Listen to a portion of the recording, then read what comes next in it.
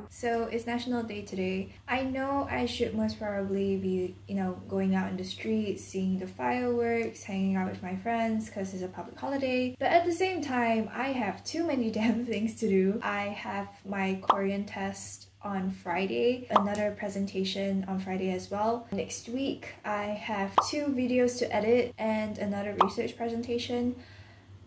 So it's a lot. I'm a little bit scared for my Korean test. Currently it's a Tuesday, the test is on Friday, so we're still trying.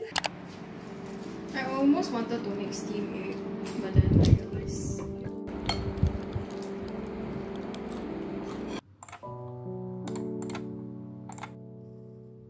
This is a prototype of a food wastage measuring dustbin.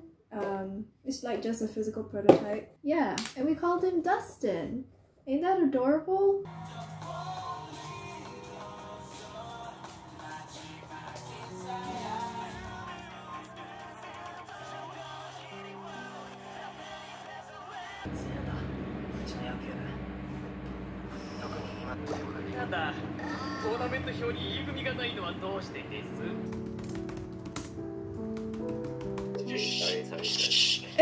It's alright. Well, I mean, which one? Yay! Yes! Friday finally came along, so let's go! I woke up at 6 for my Korean test and it ended up being quite okay. After that, I changed out into my presentation clothes to prepare for my presentation for the Dustin project along with my group and eventually help to hand out all the documents. By the time it was done, it was already around 3 p.m. and I was drained as heck, but I still had to edit my BTS documentary. Tomorrow my group mates are actually out to film.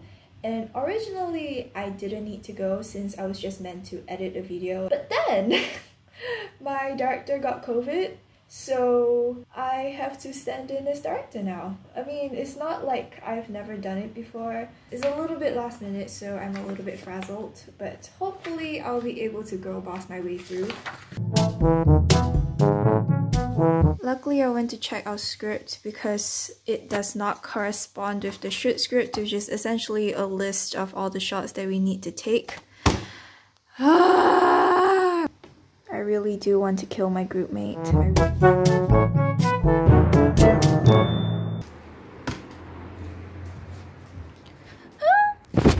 We were supposed to meet at 8 a.m. the next day, so I had to wake up around 6:30 since I had to take the bus to our destination, which is roughly on the opposite side of Singapore from where I live. Our assignment is to film an infotainment about Admiralty Park. With 27 slides, it is one of the biggest parks in Singapore, so we wanted to sell it as a place for youths to have fun. However, in the end, it ended up being a park with a lot of monkeys. Like, it got so bad that our equipment got ambushed at one point. Do it. He's ransacking your bag. Yeah.